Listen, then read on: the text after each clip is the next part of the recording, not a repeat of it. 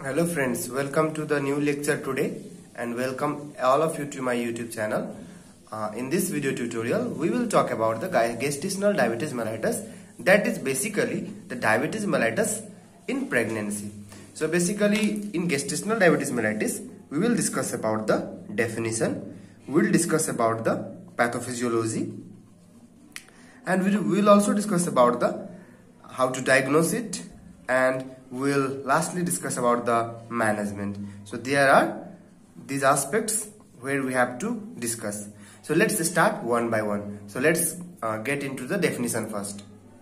So looking towards the definition. So what is the definition? Any degree of the carbohydrate intolerance with onset or first recognition in pregnancy. That is, कि कुनै पनि female लाई if there is a carbohydrate intolerance जुन कि pregnancy बेला देखियो, के बेला देखियो त प्रेग्नेन्सी बेला देखियो हैन.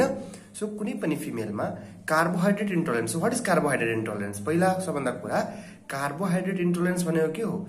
सिम्पली के बुझौं कि जुन हामी फुड खान्छौं त्यसमा मेजर अमाउन्ट अफ डाइट जुन हुन्छ जहिले पनि हरेक इन्डिभिजुअलले प्राय कार्बोहाइड्रेट लिन्छ र जुन कार्बोहाइड्रेट जुन मेजर अमाउन्ट अफ डाइट लिन्छ त्यो कार्बोहाइड्रेट एक्चुअली के हुन्छ त हाम्रो ब्लडमा गएपछि कार्बोहाइड्रेट अल्टिमेटली कार्बोहाइड्रेट भनेको ग्लुकोज हो हैन.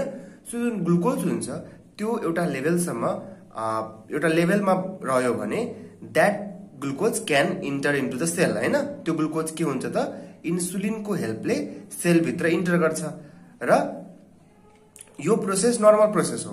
तर कति फिमेलमा के हुन्छ कि जब प्रेग्नेन्सी आउँछ त्यसपछि जुन ग्लुकोज ब्लड ग्लुकोज जति हुनुपर्ने ब्लडमा त्यति ग्लुकोज भन्दा लेभल बढ्छ ब्लडमा, किनकि जति अमाउन्ट अफ ग्लुकोज सेलमा जानुपर्ने त्यति अमाउन्ट अफ ग्लुकोज सेलमा जाँदैन र यो अवस्थाले भन्छ कार्बोहाइड्रेट इन्टोलेरेन्स. यानी जुन उसको बडीमा जुन ग्लुकोज और कार्बोहाइड्रेट छ त्यो उसको बडीले टोलरेट गर्न सकेर छैन, त्यो सेलहरुले टोलरेट गर्न सकेर छैन र दैट्स व्हाई सेलहरुले त्यो कार्बोहाइड्रेट और ग्लुकोजलाई आफ्नो भित्र ल्याइरा छैन हैन. So if the glucose is not entering the cell, then there will be excessive glucose in the blood and that glucose can also pass from the urine र यो अवस्थाले के भन्छ हामी कार्बोहाइड्रेट इन्टोलेरेन्स भन्छौं. सो बेसिकली कार्बोहाइड्रेट इन्टोलेरेन्स भनेको अब तपाईसँग अब एटलिस्ट बुझिसक्नु भयो होला हैन. सो प्रेग्नेन्सी बेला यदि फर्स्ट रिकग्निसन भयो भने त्यसलाई हामी के भन्छौं गेस्टेशनल डायबिटिज मेलिटस. र 90% अफ जुन कार्बोहाइड्रेट इन्टोलेरेन्स हुन्छ त्यो प्राय प्रेग्नेन्सीमा जुन देखिन्छ त्यो प्राय जीडीएमै हुन्छ र 10% मात्रै के हुन सक्छ त प्री जीडीएम. प्री जीडीएम भनेको के भयो त जस्तो कुनै फिमेललाई पहिलेदेखि डायबिटिज मेलिटस छ जुन प्री भनेको पहिले. सो गेस्टेशनल भनेको प्रेग्नेन्सी. सो प्रेग्नेन्सी भन्दा पहिले के छ त the female is हैविङ diabetes mellitus and now she got pregnant हैन. So simply if a diabetic mellitus female got pregnant such a female is called pre-gestational diabetes mellitus. But if a normal healthy female is pregnant and now she gets diabetes mellitus, then that is gestational diabetes mellitus. So normal healthy female जुन female पहिला normal थियो हैन, तर अब चाहिँ के भयो त now she got pregnant and now she got diabetes mellitus, then that is GDM. But if she is diabetic from previous before pregnancy and such a female if got pregnant, then that is GDM. So अहिलेसम्म तपाई gestational diabetes mellitus र pre gestational diabetes mellitus को difference त बुझिसक्नु भयो होला हैन. त most of जुन प्रेग्नेन्सीमा देखिन्छ त्यो एक्चुअली के नै हुन्छ त प्राय GDM नै हुन्छ, गेस्टेशनल डायबिटिज मेलिटस नै हुन्छ. So there are certain risk factor जुन कि यो रिस्क फ्याक्टरहरु भयो भने प्रेग्नेन्सी अवस्थामा डायबिटिज मेलिटस हुने चान्स बढ्छ. So these are the risk factor which will actually let you in रिक्स हैन. जसले के गर्छ त प्रेग्नेन्ट फिमेलहरुलाई रिक्समा लग्छ हैन. यो फ्याक्टरहरु पोजिटिभ छ भने त्यो फिमेललाई त्यो प्रेग्नेन्ट भएको बेला डायबिटिज मेलिटस लाग्ने चान्स धेरै हुन्छ. जस्तो इफ द फिमेल इज ओबिज हैन. सो एकदमै ओबिज फिमेल छ, एकदम वेट ओभरवेट छ, धेरै वेट छ और बीएमआई जसको 25 भन्दा बढी छ और एज बढी छ हैन और पोलिसिस्टिक ओभरियन सिन्ड्रोम छ. सो पोलिसिस्टिक ओभरियन सिन्ड्रोमले कसरी डायबिटिज मेलिटस गराउँछ यो बुझ्नको लागि चाहिँ म डिस्क्रिप्सनमा मेरो link हाल्दिन्छु polycystic ovarian सिन्ड्रोमको. So you can get through that video पहिला हैन. सो त्यो भिडियोबाट तपाईले पोलिसिस्टिक ओभरियन सिन्ड्रोमले कसरी चाहिँ डायबिटिज मेलिटस गराउँछ त्यो चाहिँ भनिएको छ त्यो भिडियोमा हैन। सो म लिंक हाल्दिन्छु डिस्क्रिप्सनमा, सो त्यो भिडियो हेर्नु होला। अर्को कुरा चाहिँ family history of first degree relative, जस्तो अब मेरो जस्तो जुन प्रेग्नेन्ट फिमेल छ, इफ प्रेग्नेन्ट फिमेलको मदरलाई और फादरलाई डायबिटिज मेलाइटस छ भने त्यो प्रेग्नेन्ट फिमेललाई डायबिटिज मेलाइटस हुने चान्स पनि हुन्छ हैन। So family history also matters. अर्को साउथ एसियामा बडी देखिन्छ, साउथ एसियन फिमेलहरुमा धेरै कमन हुन्छ। अर्को पर्सिस्टेन्ट ग्लाइकोसुरिया, कति पर्सनहरुमा कति फिमेलहरुमा के हुन्छ त एक्चुअली डायबिटिज मेलाइटस नभएको बेला पनि, चाहे ग्लुकोज लेभल धेरै हाई नभएको बेला पनि के हुन सक्छ त युरिनबाट ग्लुकोज जान सक्छ हैन। किनभने प्रेग्नेन्सी अवस्थामा के हुन्छ त रिनल थ्रेशोल्ड कम भइसकेको हुन्छ, किडनीले धेरै ग्लुकोज थाम्न सक्दैन, त्यही भएर थोरै पनि बढी भयो भने त्यो ग्लुकोज युरिनबाट जान सक्छ। तर इफ कुनै फिमेललाई धेरै पर्सिस्टेन्ट ग्लाइकोसुरिया छ, धेरै दिनबाट यदि उसको युरिनबाट ग्लुकोज गइरहेछ भने इट इन्डिकेट्स दैट धेरै दिनबाट गइरहेछ भनेको धेरै दिनदेखि ब्लड सुगर बढिरहेछ भनेपछि त्यो पेशेन्टलाई डायबिटिज मेलाइटस छ कि भनेर बुझ्न सकिन्छ हैन। So this is also persistent glycosuria छ भने we should once think that she may have a gestational diabetes mellitus हैन। सो योहरु चाहिँ त्यो कारण हो। ओबेसिटी भनेको जहिले पनि यो थाहा भएकै कुरा हो कि obesity is a major cause for the type 2 diabetes mellitus. Obesity भनेको नर्मली पनि डायबिटिज मेलाइटस गराउने एउटा कज हो। सो त्यो जुन पनि अवस्था होस्, चाहे प्रेग्नेन्सी चाहे नर्मल अवस्था हो, obesity is a risk factor हैन। र एज के हो, एजको त के फन्डा छ कि व्हेनेभर द एज गेट इन्क्रिज्ड, जति एज बढ्दै जान्छ त्यति तपाईले पेनक्रियाटिक बिटा सेलको फंक्सनहरु कम हुँदै जान्छ। अर्को कुरा एज बढ्दै जाँदा मान्छेको यो पनि देखिएको छ कि एजले ओबेसिटीलाई प्रोपोर्सनल छ, जस्तो एज बढ्दै जाँदा ओबिस हुन थाल्छ मान्छे। सो त्यो कारणहरु पनि, त्यो कारणवश पनि के हुन सक्छ त गेस्टेशनल डायबिटिज मेलाइटस हुन सक्छ। Now let's talk about another part. So let's talk about pathophysiology. So in pathophysiology, I will start from a fact. So pregnancy is a diabetogenic state. It's a fact. So pregnancy कस्तो हो त एउटा diabetogenic state, that is pregnancy is a state which give rise to diabetes. So pregnancy यस्तो अवस्था नै हो जसले के गर्छ त डायबिटिज गराउँछ। तापनि प्रेग्नेन्सी कस्तो अवस्था हो त डायबेटोजेनिक अवस्था हो तापनि दो only 10% of the pregnant suffer from GDM हैन।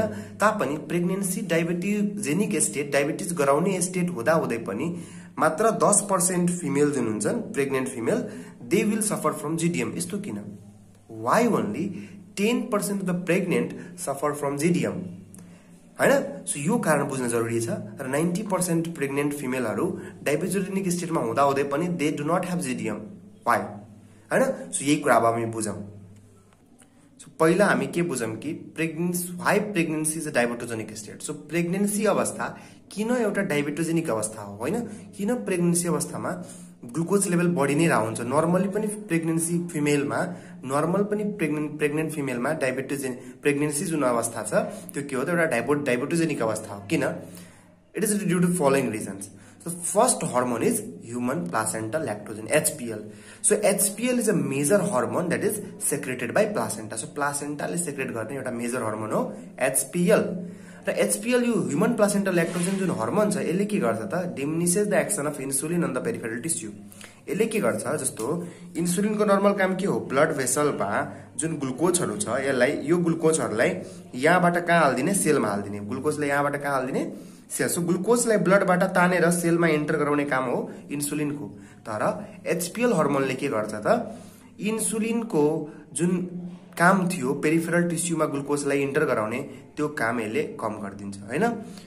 त्यसैगरी इस्ट्रोजेन र प्रोजेस्टेरोन पनि प्रेग्नेन्सी अवस्थामा बढेको हुन्छ र हाई लेभल अफ इस्ट्रोजेन र प्रोजेस्टेरोनले पनि के गर्छ ग्लुकोज लोअरिङ इफेक्ट अफ इन्सुलिन जुन छ त्यसलाई रोक्छ भनेपछि इन्सुलिनलाई राम्ररी काम गर्न दिँदैन। अर्को कुरा एउटा प्लासेन्टाले एउटा अझै इन्जाइम सेक्रेट गर्छ त्यसलाई भन्छ इन्सुलिनेज। के त? इन्सुलिनेज। नाममै इन्सुलिनेज छ भनेपछि इट डिग्रेड द इन्सुलिन। यसले के गर्छ इन्सुलिनलाई डिग्रेड र ड्यामेज गरिदिन्छ। जब इन्सुलिन ड्यामेज हुन्छ तब इन्सुलिन छँदै छैन भने इन्सुलिनले काम कसरी गर्छ हैन। अर्को कुरा प्रेग्नेन्सी अवस्थामा कर्टिसोलको लेभल बढेको हुन्छ हैन। कर्टिसोल भनेको कर्टिकोस्टेरोइड हो हैन खासमा। So cortisol is a hormone that is actually secreted by the adrenal gland. जुन फ्री cortisol को मात्रा प्रेग्नेन्सी अवस्थामा बढ्छ। सो फ्री cortisol बढ्यो भने it is एन्टागोनिस्टिक to insulin. So इन्सुलिनलाई एन्टागोनिस्ट action, एन्टागोनिस्ट भनेको अपोजिट, इन्सुलिनले जे काम गर्छ त्यसको अपोजिट काम गर्छ। So इन्सुलिनले glucose level घटाउँछ, free कोर्टिसोलले glucose level बढाउँछ। यसले रोक्छ मात्रै होइन, इन्सुलिनको काम रोक्छ मात्रै होइन, उसको काम अपोजिट गरिदिन्छ। इन्सुलिनको काम हो ग्लुकोज घटाउने, इन्सुलिनको काम ग्लुकोज घटाउने, तर कोर्टिसोलको काम के हो? ग्लुकोज बढाउने। सो अल्टिमेटली यो सबै हर्मोन मिलेर के गरिरहेछन् त? इन्सुलिनको कामलाई रोकिरहेछन्। सो हामी यतिकै सोच्न सक्छौँ कि if the insulin work is diminished or if the insulin is not led to work, then what happens कि इन्सुलिनले जुन ग्लुकोज घटाउँथ्यो त्यो ग्लुकोज अब ब्लडबाट घटेन। So due to all these hormones insulin action opposes हैन, यो सबै हर्मोनहरुको कारण अल्टिमेटली के हुन्छ त? इन्सुलिनको एक्सन अपोज हुन्छ। त्यही भएर now insulin can not lower down the blood glucose, hence the blood glucose rises हैन, र ब्लड ग्लुकोज राइज हुन्छ र यो डायबेटोजेनिक अवस्था यसले ल्याउँछ हैन। So डायबेटोजेनिक state will come. Now the second, so हामीले के बुझ्यौं कि किन प्रेग्नेन्सी एउटा डायबेटोजेनिक स्टेट हो त्यो हामीले बुझ्यौं हैन। तर स्टिल प्रेग्नेन्सी डायबेटोजेनिक स्टेट भएर पनि only the 10% of the pregnant female is having gestational diabetes mellitus. Why? किन बाँकीको 90% नर्मलै हुन्छ? यो किन हैन, त्यो हेरौं। सो अब नर्मल प्रेग्नेन्सीमा के हुन्छ त? So in normal pregnancy what happens कि लेट अस सपोज कि यो जुन प्रेग्नेन्सी स्टेट जुन छ डायबेटोजेनिक state, that is due to insulin resistance हैन। हामीले हेरिसक्यौं कि सबै जुन जति पनि हामीले भन्यौं कि इन्सुलिनले वर्क गर्दैन और इन्सुलिनले अब कम वर्क गर्छ, यो इन्सुलिनको काम एन्टागोनिस्ट भइरहेछ, एन्टागोनाइज भइरहेछ। So this all indicate that insulin resistance छ। त्यहाँ के छ त?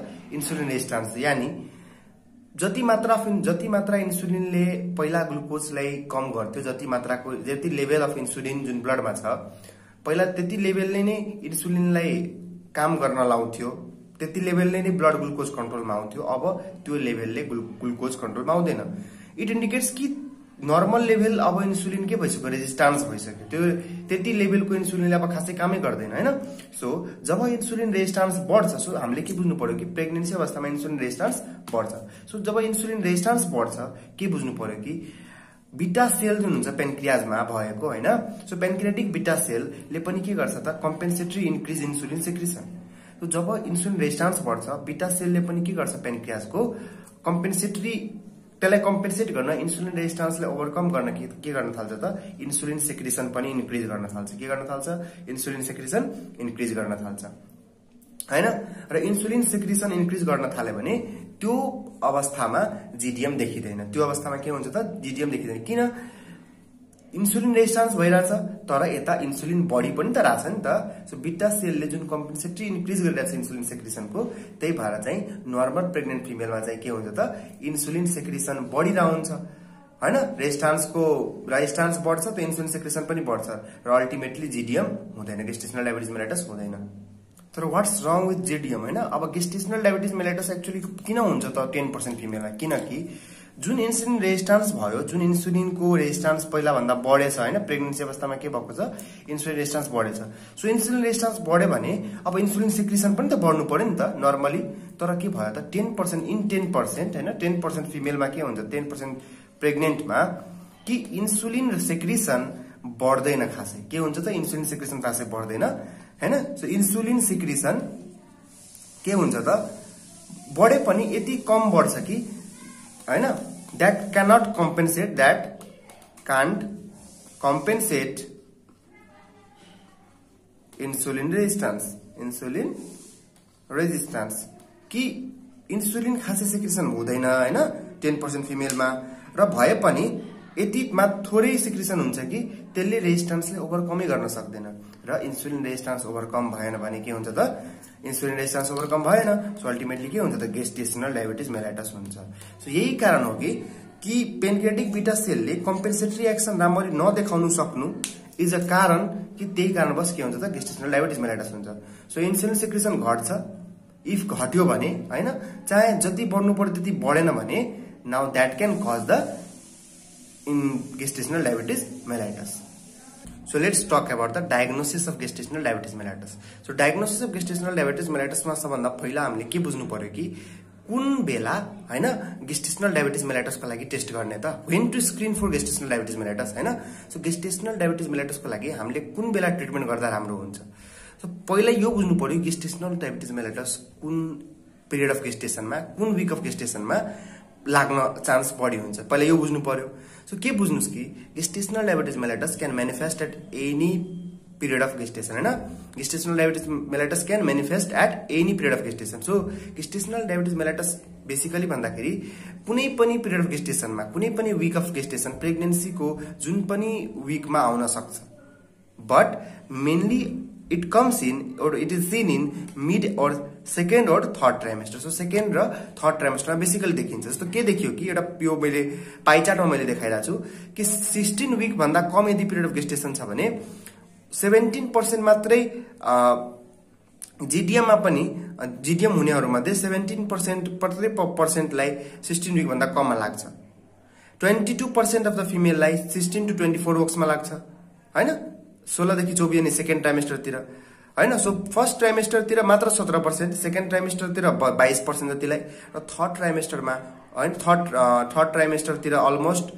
61% पपुलेसन लाई के हुन्छ त गेस्टेशनल डायबिटिज मेलाइटस लाग्छ सो बेसिकली मिड और थर्ड ट्राइमेस्टर चाहिँ के हुन्छ त सबभन्दा भनरेबल टाइम हो जहाँ गेस्टेशनल डायबिटिज मेलाइटस लाग्न सक्छ है सो अब हामी स्क्रिनिङ टेस्टको कुरा गर्छौं हैन सो स्क्रिनिङ सबभन्दा पहिला के हुन्छ त कति बेला गर्ने हैन सो बेसिकली जुन फर्स्ट स्क्रिनिङ हुन्छ त्यो फर्स्ट एएनसी भिजिटमै गर्ने सो फिमेल किनभने हामीले हेरेछौं कि फर्स्ट ट्राइमेस्टर देखि लास्ट ट्राइमेस्टर सम्म सबै ट्राइमेस्टरमा त्यहाँ के छ त जीडीएम हुने रिस्क छ सो त्यही भएर सबै ट्राइमेस्टरमा स्क्रिनिङ गर्दै जाने so first do screening at first ANC visit हैन जुन कि 12 देखि 16 हप्तामा गरिन्छ सो 12 देखि 16 हप्तामा जुन स्क्रिनिङ गर्यो हैन in the first ANC visit so if that ANC test is screening test positive भयो भने हामी के गर्ने त कन्फर्मेटरी टेस्टहरुतिर जाने र त्यसपछि त्यसको ट्रिटमेन्ट चलाउने पोजिटिभ भयो भने तर नेगेटिभ भयो भने के हुन्छ त so if there is a negative if the screening test is negative at first week it doesn't मीन कि उलाई अब हुन सक्दैन हैन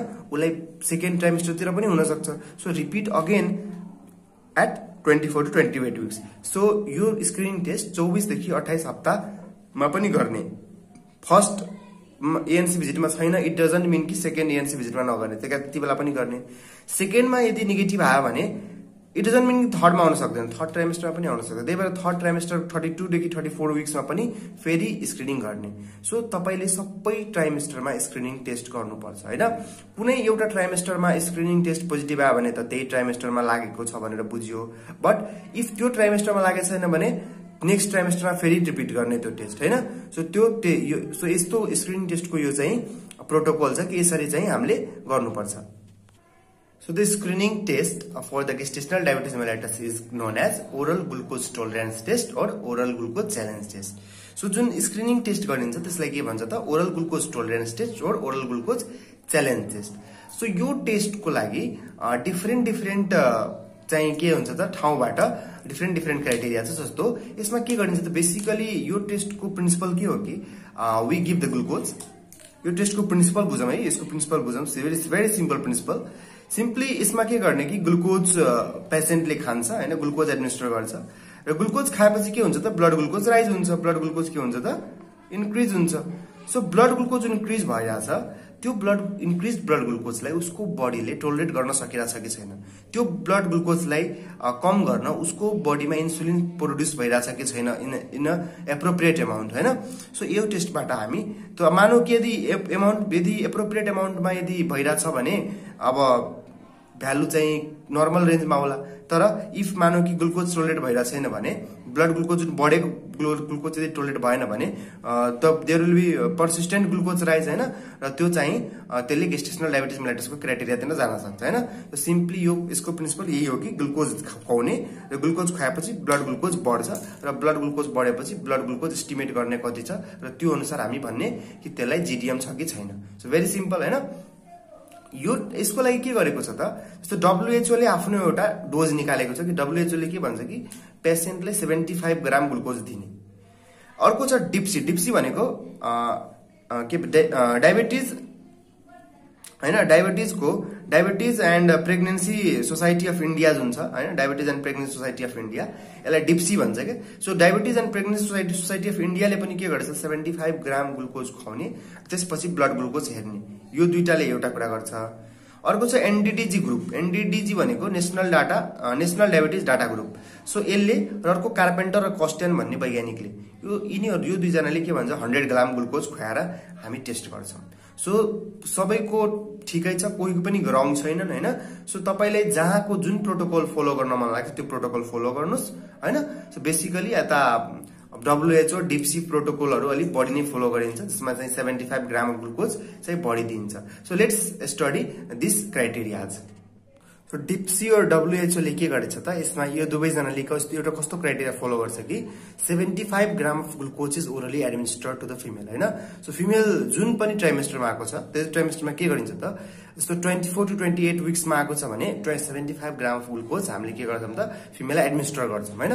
र जुन 75 ग्राम ग्लुकोज एडमिनिस्टर गर्छौं त्यसलाई यो सोध्दैनौं कि राति के खानु भयो थियो, चाहे हिजो खानु भयो कि भएन हैन। So irrespective of the last मिल और लास्ट फास्ट हैन, उले 2 दिनदेखि के खाछ के खा छैन, और 1 दिनदेखि के खाछ के खा छैन, बिहान के खाएर आछ के खाएको छैन, त्योदेखि केही पनि सरोकार भएन हैन। सो इरेस्पेक्टिभ लास्ट मिल उसको के छ, we do not have any emphasis on that हैन, केही पनि मतलब भएन। Just give 75 gram of glucose orally and wait for 2 hours and measure the plasma blood glucose. Plasma blood glucose measure गर्ने। If the plasma blood glucose is less than 120 milligram per deciliter, यदि plasma blood glucose 2 hour पछि हैन 120 ग्राम पर decilitre भन्दा 120 mg per deciliter भन्दा कम छ भने then that the female is normal. She does not have any gestational diabetes mellitus. But यदि level चाहिँ plasma glucose को लेभल चाहिँ 120 र 139 को बीचमा छ भने then she is now not normal. उ नर्मल चाहिँ छैन, तर उलाई गेस्टेशनल डायबिटिज मेलिटस पनि छैन हैन। सो यदि प्लाज्मा ग्लुकोज को लेभल जुन छ त्यो यदि 120 र 139 mg पर डेसिलिटर को बीचमा छ भने C is not normal and C is neither gestational diabetes mellitus पनि हैन, केही पनि छैन उलाई, but C is having impaired glucose tolerance. उलाई के छ त impaired glucose tolerance IGT छ हैन।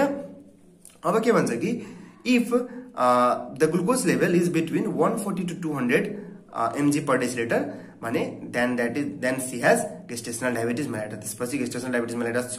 र यदि ब्लड ग्लुकोज लेभल यदि ग्रेटर देन 200 छ, यदि 200 भन्दा पनि ग्रेटर छ बढी छ भने उलाई यसको मतलब प्रेग्नेन्सी भन्दा पहिला पनि डायबिटिज थियो, that is she is हैविङ pre gestational diabetes mellitus हैन। So this is the actually criteria that is given by the डिप्सी and WHO। So डिप्सी र WHO को हेरिसकेपछि कार्पेन्टर, कस्टन र एनडीडीजी को पनि आफ्नो प्रोटोकल छ। उनीहरुले के भन्छन् कि 100 ग्राम अफ ग्लुकोज दिने, के कति दिने ग्लुकोज 100 ग्राम अफ ग्लुकोज चाहिँ उलाई एडमिनिस्टर गर्ने पेशेन्टलाई। त्यसमा जस्तो डिप्सी र WHO ले 75 ग्राम को कुरा गर्छ भने कार्पेन्टर, कस्टन र एनडीडीजी ले 100 ग्राम अफ ग्लुकोज दिने कुरा गर्छन् हैन। सो 100 ग्राम अफ ग्लुकोज दिने र यति बेला के गर्ने ब्लड लेभल जुन हुन्छ त्यो दिने बेला पनि ग्लुकोज खुवाउनु भन्दा पहिला पनि हामीले के गर्ने नाप्ने, त्यसको 1 घण्टा खुवाइसकेको 1 घण्टा पछि पनि नाप्ने, 2 घण्टा पछि पनि नाप्ने, 3 घण्टा पछि पनि नाप्ने हैन। र नापिसकेपछि यो भनेको एउटा विदेशको लागि राम्रो हो हैन, डेभलप्ड कन्ट्रीहरुको लागि राम्रो हो। नेपालहरुमा अब चाहिँ पेशेन्टलाई यति हरेक घण्टामा ब्लड निकाल्यो भने पेशेन्टले चाहिँ त्यो पेशेन्ट कम्प्लायन्ट हुँदैन र पेशेन्ट चाहिँ त्यो टेस्ट नगराउन सक्छ हैन। सो नेपाल र इन्डिया यस्तो कन्ट्रीहरुको लागि चाहिँ डिप्सी र WHO को राम्रो छ, तर डेभलप्ड कन्ट्रीजहरुमा एकदम पर्फेक्ट रिजल्ट निकाल्नको लागि कार्पेन्टर, कस्टन और एनडीडीजी को ग्रुप टेस्ट राम्रो छ हैन। यसमा के गरिन्छ त 100 ग्राम अफ ग्लुकोज दिन्छ र ग्लुकोज दिनु भन्दा पहिला पनि के गर्छ ब्लड ग्लुकोज लेभल चेक गरिन्छ हैन। सो चेक गर्ने बेला के हुन्छ त कुनै यो भ्यालु मध्ये यदि कुनै पनि दुईटा भ्यालु जस्तो मानौ कि कुनै पेशेन्टमा फास्टिङ ब्लड ग्लुकोज यदि 95 भन्दा ग्रेटर छ हैन, र के 95 भन्दा कार्पेन्टर, कस्टन अनुसार 95 भन्दा ग्रेटर छ र 1 घण्टा पछि 180 भन्दा पनि ग्रेटर छ भनेपछि त्यसलाई कुनै दुईटा भ्यालु यदि मिट भइराछ भने कुनै दुईटा फास्टिङ 1 आवर को चाहिँ 1 आवर 2 आवर को 2 आवर 3 आवर को मिट भइन्छ भने त्यो पेशेन्टले के छ GDM छ भनेर बुझिन्छ हैन। सो एनडीजी को आफ्नो भ्यालु छ र कार्पेन्टर, कस्टन को आफ्नो भ्यालु छ। सो कुनै दुईटा भ्यालु मिट भयो भने the patient is हैविङ gestational diabetes mellitus हैन। अब अर्को टेस्ट हामीसँग छ ग्लाइकोसिलेटेड HbA1c। के त ग्लाइकोसिलेटेड HbA1c र के भन्छ कि इफ द ग्लाइकोसिलेटेड HbA1c को भ्यालु जुन छ त्यो यदि ग्रेटर देन 6% छ भने के बुझ्नुस् कि त्यो पेशेन्टलाई गेस्टेशनल डायबिटिज मेलिटस हैन, उलाई प्री गेस्टेशनल डायबिटिज मेलिटस छ हैन। सो यसले के गर्छ त, यसले गेस्टेशनल मानौ कि कुनै मान्छेलाई ब्लड ग्लुकोज लेभलहरु राइट छ तर HbA1c को भ्यालु चाहिँ 6% भन्दा कम छ भने उलाई गेस्टेशनल डायबिटिज मेलिटस छ हैन। सो यहाँ के बुझ्नु पर्यो कि ब्लड ग्लुकोज लेभल हैन, ब्लड ग्लुकोज यदि बढेछ र A1C को भ्यालु जुन छ यो यदि घटेछ भन्नाले इफ लेस देन 6% छ भने त्यसलाई के छ त GDM छ, त्यसलाई गेस्टेशनल डायबिटिज मेलाइटिस मात्रै छ। तर इफ ब्लड ग्लुकोज पनि बढेछ हैन, ब्लड ग्लुकोज नि बढेछ, इन्क्रिज छ र यदि उलाई HbA1c को भ्यालु हैन, HbA1c को भ्यालु ग्रेटर देन 6% छ भने हैन, भने के छ त उलाई GDM मात्रै नभएर उलाई त के छ खासमा प्री GDM छ, प्री गेस्टेशनल डायबिटिज मेलाइटिस छ हैन। सो यदि 6% भन्दा ग्रेटर यदि भ्यालु छ भने HbA1c को ग्लाइकोसिलेटेड हेमोग्लोबिन को, then C is having pre gestational diabetes mellitus. So यो टेस्टले बेसिकली गेस्टेशनल डायबिटिज मेलाइटिस हो कि प्री गेस्टेशनल डायबिटिज मेलाइटिस हो भनेर हामीलाई छुट्याउन हेल्प गर्छ। अब हामी नेक्स्ट भिडियोमा कुरा गर्छौं कि के कम्प्लिकेशन्सहरु हुन्छ गेस्टेशनल डायबिटिज मेलाइटिसको प्रेग्नेन्सीमा हैन, मेटर्नल कम्प्लिकेसन के हुन्छ, फिटल कम्प्लिकेसन के हुन्छ, and we will also talk about the how to manage the diabetes mellitus in pregnancy हैन। So in this video tutorial I talk this much only, and thank you for watching us. Like it, subscribe it, thank you.